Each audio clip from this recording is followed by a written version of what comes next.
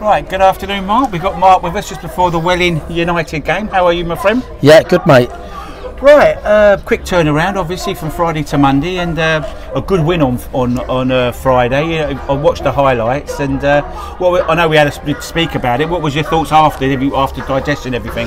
Well, I think Chippenham are a really good side, and we that sort of 2-week break's never easy, we looked a little bit ring rusty, a little bit off the pace at times, but like I said, I wouldn't read into that too much, because obviously we know we're well known for being really fit and energetic team. But I think Chippenham, what with all their young pros and that they do put a real shift in. They got around the pitch really well.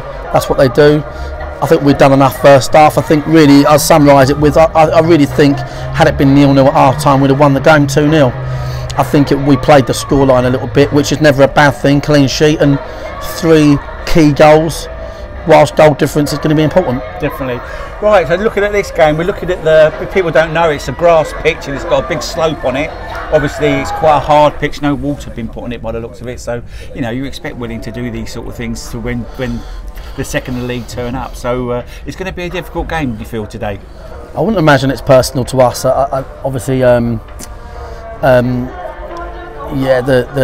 pitch could be in better condition. It's kind of summer's day pitch, if you like, you know, but it's easy for all of us sat there with the 3G these days. I remember us having a pitch like this, so we can't get ahead of ourselves. And at West Humble, I remember us playing a playoff game one year against Faversham. There's barely any grass on it. Yeah. So it is what it is. It's an old venue.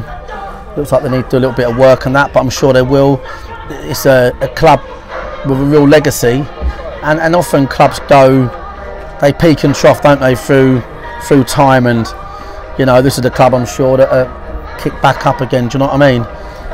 They're a young side. Do you expect them to be running around a bit like Chippenham? They're quite a young squad, and you know, they need to win to stay up. You know, they're in a battle for relegation, so they're going to be fighting hard, aren't they, today? Yeah, I mean, just this league, I think that the beauty of it is it's never ever a dull moment. Today, Welling had what looked like a good result on paper at East Grinstead, a point, 3-0 down at Eastbourne. That'll give them some hope coming into today. Pitch will be interesting, I think, in terms of the way we play.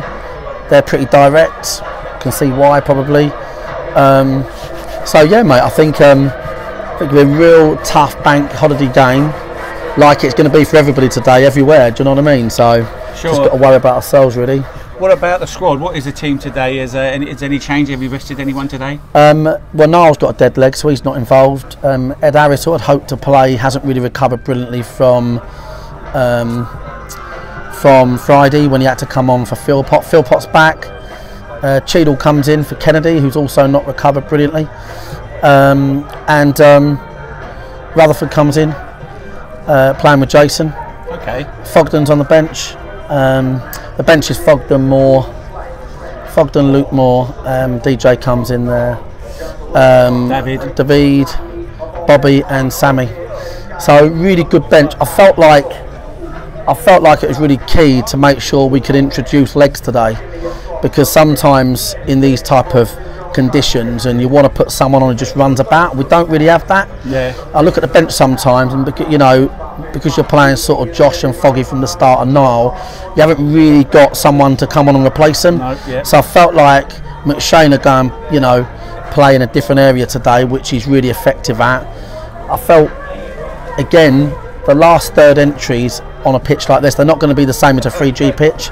So I felt like Jason's going to need more support today. We've got to make the most of them situations, yeah. Balls in the box, yes. Shots off. Yes. So I think we've got a really powerful team going forward. Nicky comes in as well, so it's 3 to 4 changes, but all top players that are super fit. So last time they played together, Pryor and Rutherford, was a good result against Dulwich, the 3-1 against Dulwich. Blimey.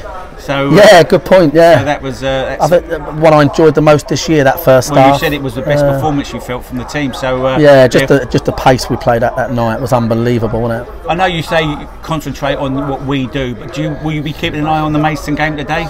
I think we have to second half, because the real key thing. I mean, I think Dartford are very much in this title race, by the way, very much in it. If they win today, they will be. Yeah, very much in it. I just feel like you're playing 5 games against everybody's playing teams that can win. So anything could happen here. But the point I would make is that at the moment our focus is on trying to get that down to 3 points because we've got the goal difference. So as an example, if Maidstone were, you know, losing and we were drawing with 10 minutes to go, we might not send the goalie up. So there's a non-emotional aspect of getting that right. But obviously predominantly we're worried about ourselves. Yeah, sure. Well, okay then, Marc. Well, thanks very much for your time and good luck today. Cheers, mate. We'll catch up after the game. Cheers, guys. All the best.